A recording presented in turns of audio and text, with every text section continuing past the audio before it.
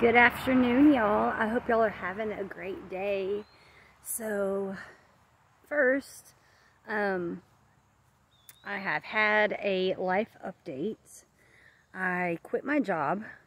I just felt like I loved most of the people there and everything. It was just, there was a lot of things that I couldn't get on board with morally. So I thought it was best for me to leave. Just mental health wise, again, like just morals, like the way that they operated things. Like, honestly, I just couldn't get on board, but I wish them all the best of luck.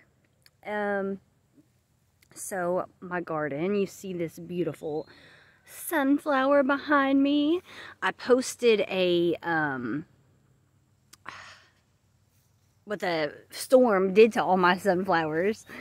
I did a small garden tour. I haven't posted it yet. I will soon, but I just thought it would be nice to come outside.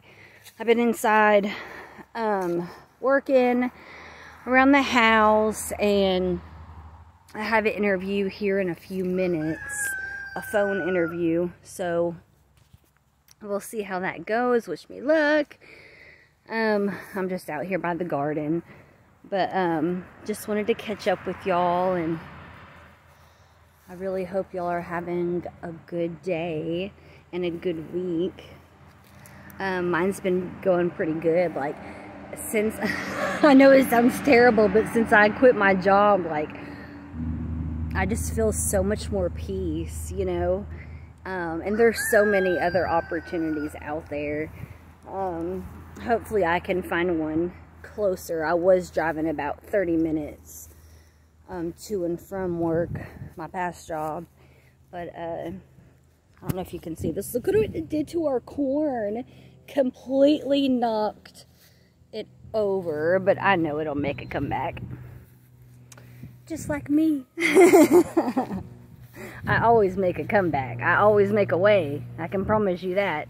Being a single mom for my whole life, I have always managed and did it on my own. I promise you that. My flowers died in that storm. There were 4 or 5 plants there. But again, I'm just out here getting some sun and taking y'all with me. You know, I've learned, like, just over the years, like, always go after your goals, you know? Like, life is too short to be stuck at a dead-end job who don't care about you when it comes down to it, you know? So my message today is chase your dreams. Don't let nothing